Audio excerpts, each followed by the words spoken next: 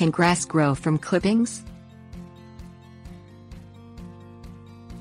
The only way to grow long grass from clippings is to allow the grass to grow so long it produces seed. Then, when the seed remains in the clippings and conditions are right, it may germinate. Allowing grass to become that overgrown looks unkempt and may violate regulations in your community. Other grass propagation methods produce more reliable results. Grass propagation. Turf grass can be grown from seed, by planting plugs of rooted grass or allowing some grass types to spread by stolons or runner stems and roots that form new plants.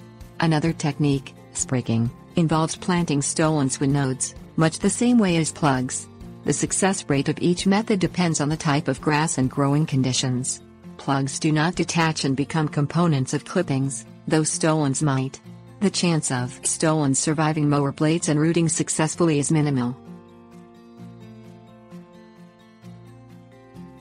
Annual grasses.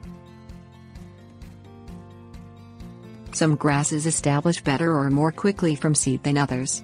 Annual ryegrass Lolium multiflorum, often included in lawn seed mixes, germinates and sprouts quickly. If mowed after going to seed, the seeds might germinate, given enough sun and water.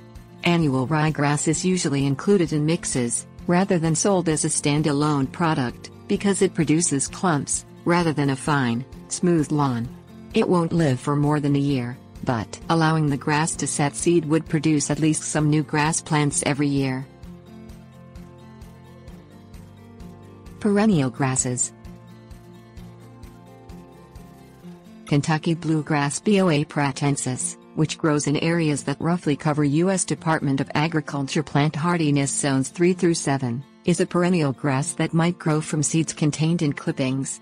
It is also a longtime favorite for lawns. Bluegrass is widely sold, often in mixtures of several varieties, and produces a fine, smooth lawn. Though slow to establish, bluegrass has been reported as invasive, suggesting seed germination rates are high. Grass clipping considerations. If you're looking after your lawn, you mow it when it gets to no more than 3 inches tall, which is before it starts to set seed.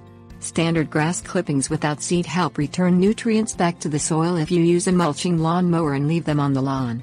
The clippings degrade quickly, adding organic material to the soil. Collecting and composting grass clippings, along with other organic wastes, will produce finished compost that is useful for amending and enriching soil before grass seed or plugs are planted.